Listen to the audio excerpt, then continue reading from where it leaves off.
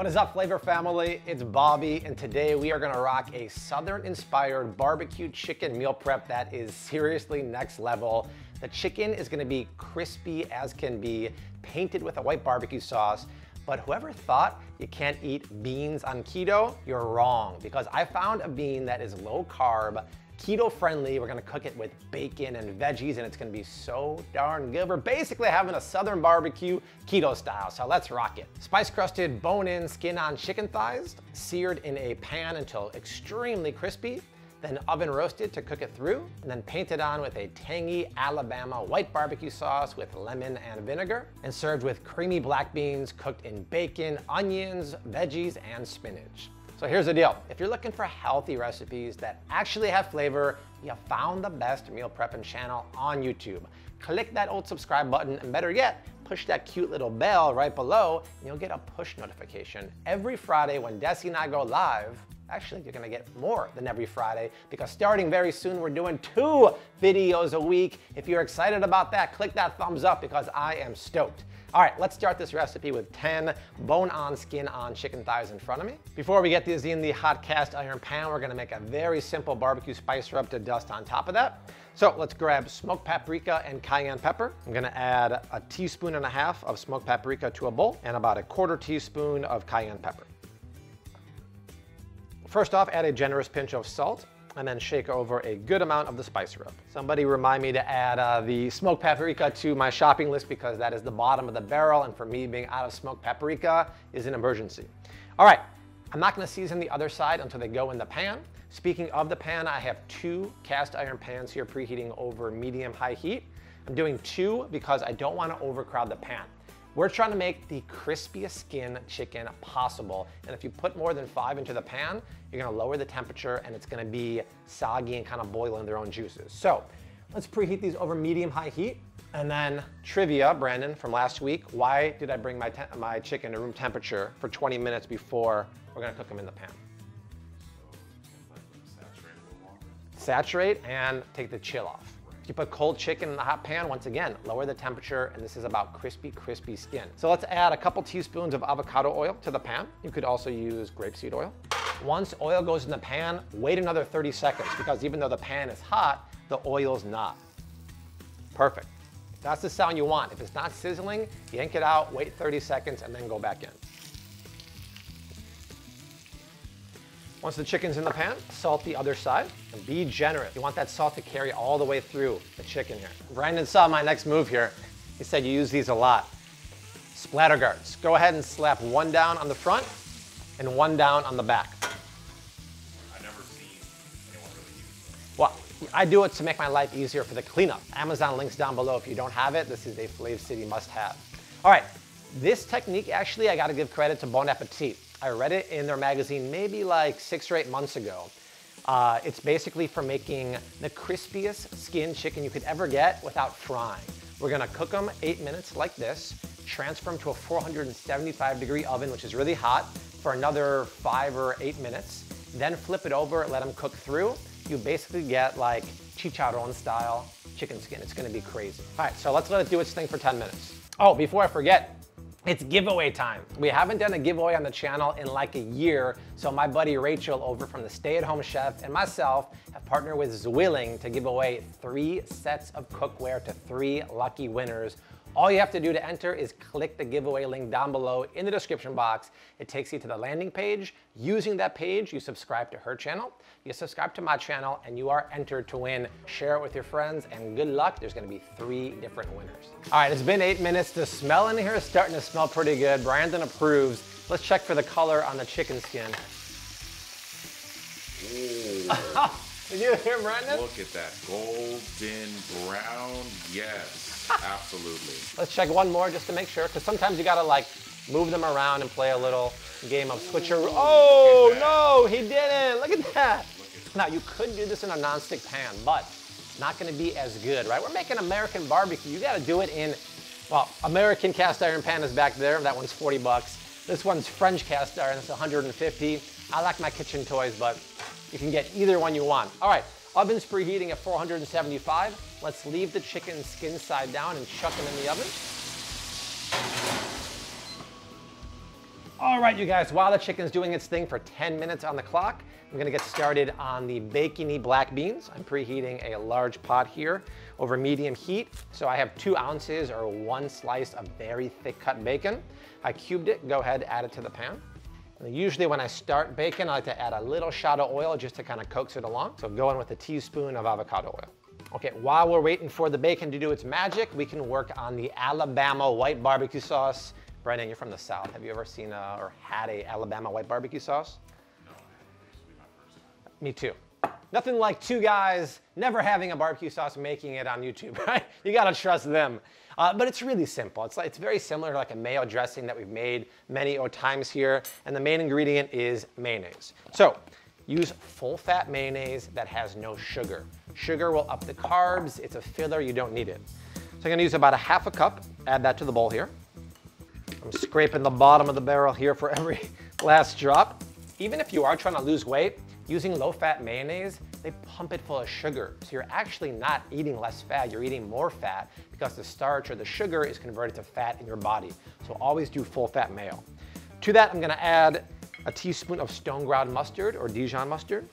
Then directly grate 1 clove of garlic into the bowl. I like to use the microplaner because see what it does? It kind of breaks it down into a pulp and just hit it into the bowl. Then add about a teaspoon of prepared horseradish. This is gonna add a nice little spicy fire. And then check out the bacon, don't forget about that. And give it a mix up. Then tip in a couple tablespoons of white vinegar. Cut a lemon in half. Add the juice of 1/2 lemon. A 1/4 teaspoon of salt. A few cracks of pepper. Give that a nice whisk up. And now look at that texture, right? It's a little thick, but a little pourable. And that's gonna be great to kind of like drench all over the chicken. All right, speaking of the chicken, it's been 10 minutes. Let's flip it over.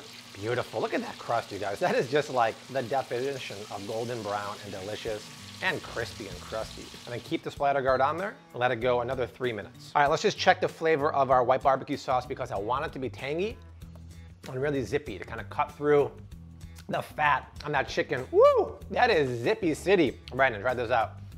It's like not your typical sweet barbecue sauce because that's not keto, but it's like, it's Alabama style, right? We're gonna have that rich chicken and that fatty skin, and this is gonna kind of like balance out the richness of that. Puckering it is good. Good, all right, so we're gonna pour that on the chicken when it comes out, and then we'll get cracking on the rest of the beans here.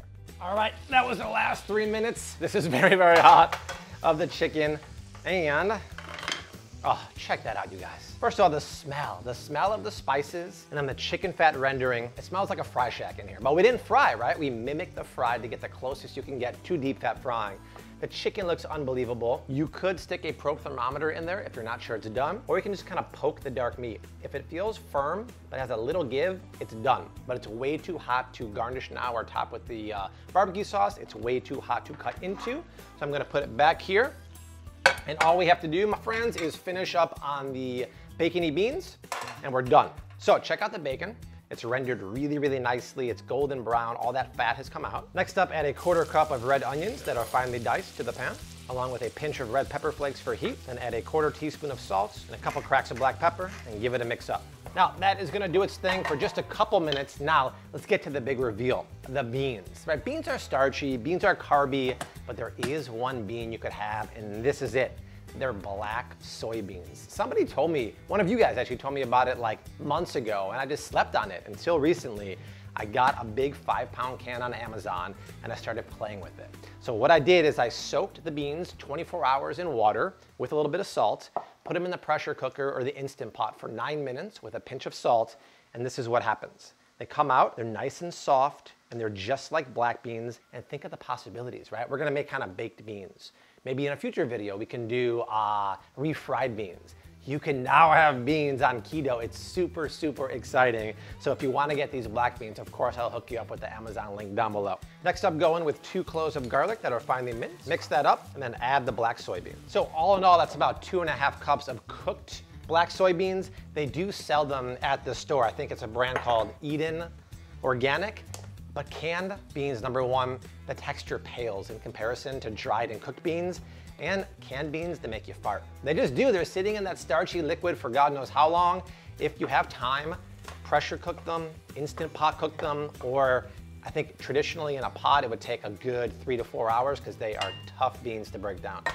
All right, Beans are in the pot. Let's add a little bit of chicken stock here. I'm just gonna cook it for about 10 minutes so those beans can kind of absorb the flavor of the bacon and onions. Some of those beans are gonna burst and make the sauce very thick, and then we'll kill it with a little bit of spinach and a few more seasonings, and we're done. After about 10 minutes, let's grab a large handful of spinach and give that a rough chop, and then add it to the pan. And then splash in a tablespoon of coconut amino acids and about a half a teaspoon of toasted sesame oil. Now, we're not taking like an Asian left turn here at all. Those are ingredients that I love to add, like coconut aminos and toasted sesame, that add a depth of flavor to the party. Not Asian, just like really, really rich umami flavor. You hear that word all the time. That's what these guys do. If you weren't doing keto, you can just use low sodium soy sauce. All right, the last ingredient in here is gonna be a few tablespoons of chopped red bell peppers, because I love the contrast of fresh, crunchy vegetables and cooked vegetables together. Go ahead and add that to the pan. So one last mix up. Now look at that color. That's cool, right? We got the green, we got the red, we got the black beans. They say that you eat with your eyes first, and if that is true, I'm excited to try that right now. Delicious. I got that crunchy red pepper. The beans are soft and creamy, a little salty bacon, but I do want a pinch more of salt. Give it one last mix up. My friends, we have done it. We have earned the right to build a plate of this meal prep and try it out. Let's do it. Grab a nice healthy scoop of the black beans, place that down on a plate, then grab a couple of the pieces of chicken. Those look amazing. And then paint that white barbecue sauce all over. Go as crazy as you want. Top it off with some parsley, and we're done. All right, you guys, there it is. Come on, low carb, Southern barbecue, keto meal prepping like a boss. You're eating black beans on keto. I mean, you gotta be stoked about that. They're cooked in bacony broth. There's lots of vegetables in there, and that chicken. This chicken with the skin, the spices, and that beautiful white barbecue sauce. Normally what they would do, they would smoke the whole chickens like in a smokehouse and then dunk them in a huge vat of white barbecue sauce, continue cooking them, and then at the end, another dipsy-do dunkaroo. All right, let's try this. Yes. Oh my God. I'm from the South, guys. I'm from Florida, by the way, in case you didn't know. Southern chicken is definitely one of our specialties down there, and I can honestly say right now, this is some of the best I've had, and done in keto style too. Bobby, you did such a great job. Thank you, my friend. This is a good one. You guys gotta definitely make this. We gotta make this. It's gonna be delicious. If Brandon says that, you gotta do it. I got tons of stuff coming down my chin right now. I don't even care. This is how we do it in the smokehouse. You guys, the recipe is down below. Crush the recipe, review it on our website. Their macros are down there, the storage, the reheating, all that brilliant stuff.